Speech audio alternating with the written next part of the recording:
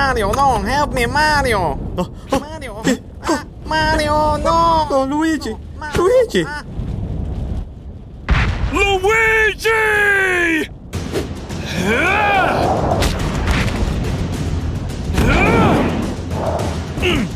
Mario! I guess this is farewell, brother. I'll leave the rest to you. Thank you, brother. Oh, Nani? Oi, oi. I didn't think you'd actually jump in after me, brother. I must say, I'm touched. I've got to admit, I'm a bit of a scaredy cat. I know that better than anyone. But with EGAD's latest invention, I knew I could finally execute my plan. You were always the fastest and bravest, brother. But you weren't the smartest, and the smartest always win. Now it's time for a new era. An era of Luigi. It's Luigi time!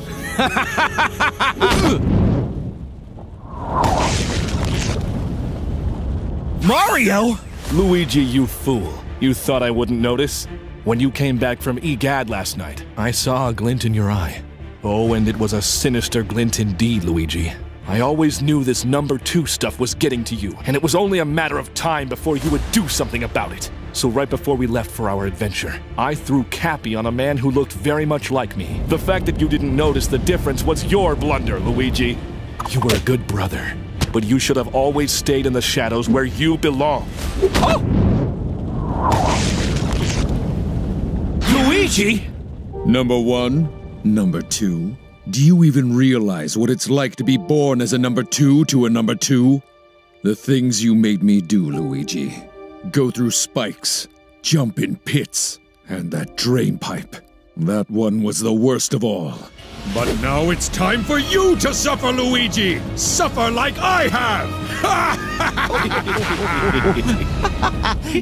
What?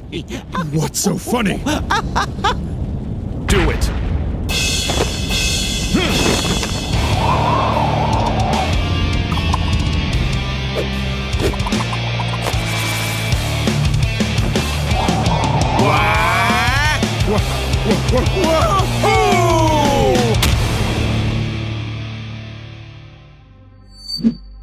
I think the world isn't ready for a Luigi just yet.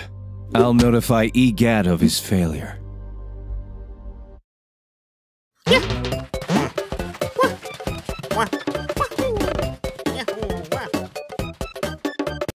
That foolish Mario thinks I'm loyal. Pathetic. Be sure to like, comment, and subscribe, and I'll show you all the true meaning of Luigi time!